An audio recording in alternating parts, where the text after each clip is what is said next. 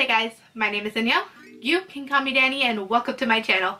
Today I am doing a what's in my ESA bag. Now this one is a little different than the normal what's in my bag. I did do one of those videos. I will leave a link up here and in the description if you want to check that video out. And yeah, the reason why I want to do this one is because not much people have ESAs, and if you don't know what an ESA is, it is an emotional support animal. I do have an emotional support animal. Her name is Maya. If you don't know her, here's a picture of her. I would bring her up here, but she is sleeping right now, so I'm just gonna let her sleep. And yeah, I personally carry around an ESA bag because it definitely helps a lot more for people to understand that I am someone who needs her animal with her. So I'll just show you the basics of what I have. It's very similar to what I have in just my normal bag, but it is just a tad bit different. So let's go ahead and get started.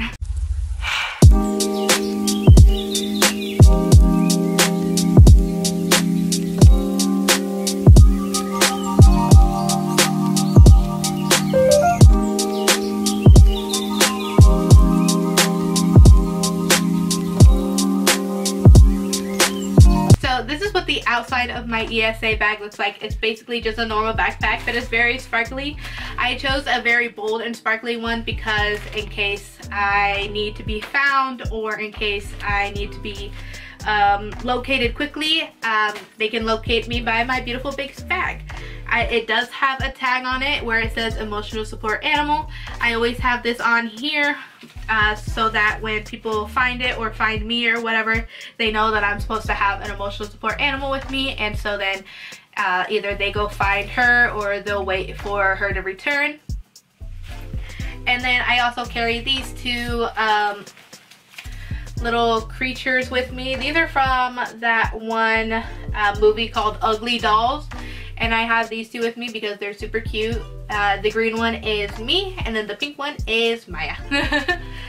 And if you don't know, Maya is my emotional support animal. She helps me when I have panic attacks and when I have like anxiety attacks and whatnot. So whenever I go into an attack, she'll either comfort me, or if it's very severe, she will go find someone to help me.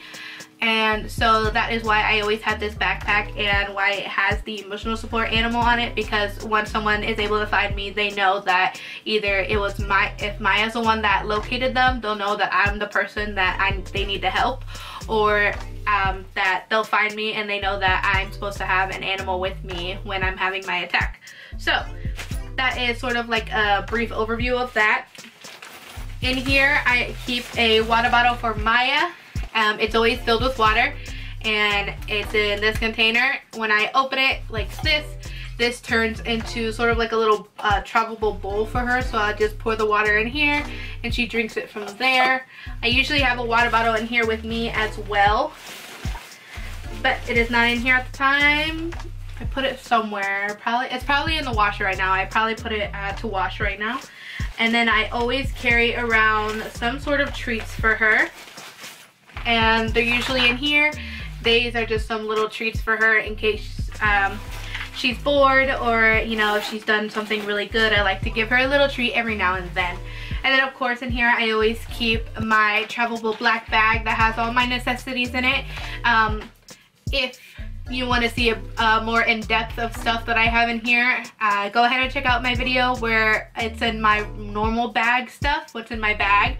Like I said, I'll leave an iCard up here, and I'll also leave the link in my description so you can check that out as well.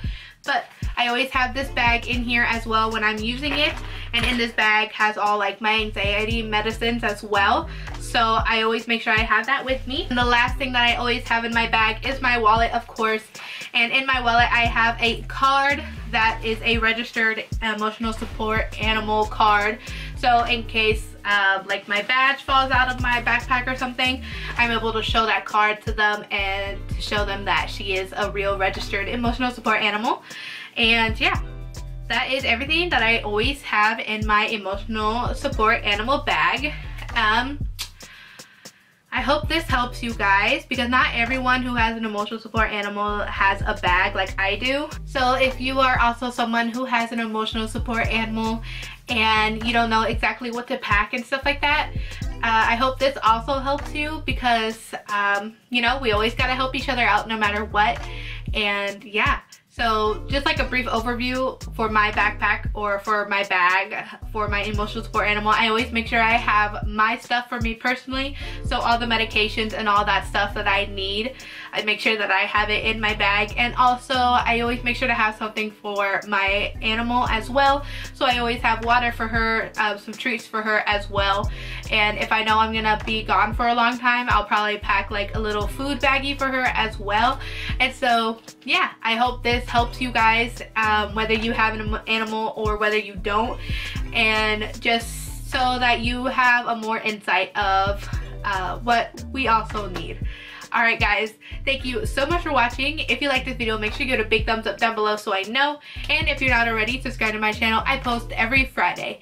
And leave a comment down below whether this helped you either create an ESA bag, or if this helped you understand people with ESAs as well.